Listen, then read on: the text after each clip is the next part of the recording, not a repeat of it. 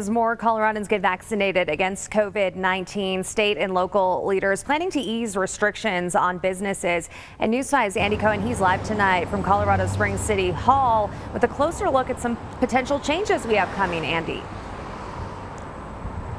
Well, Elizabeth, the state health department intends to retire the COVID dial framework on April the 16th and replace it with a new public health order that gives much more local control over virus response to local communities. Since September, the color-coded COVID dial has been the single tool used to enforce capacity restrictions at businesses and employers across the state.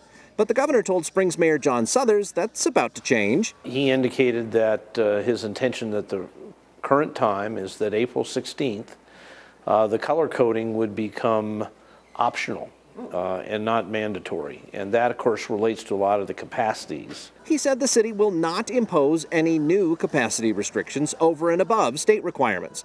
That's a position shared by county commissioners. I would recommend he not wait until the middle of April. I recommend he actually do them now. Board Chair Stan Vanderwerf said that too many small businesses, especially hotels and restaurants, have struggled under the restrictions. Every time we administer more vaccine, our risks for spread continue to go down. Currently, more than 250,000 doses of COVID vaccine have been given out in El Paso County. That number is above 1.5 million statewide. But the mayor said our local virus numbers have started to go up, and he warned the community that we're not finished with the pandemic yet. I want to emphasize to your viewers that we're not out of this. The good news is we're making a lot of progress in vaccinations.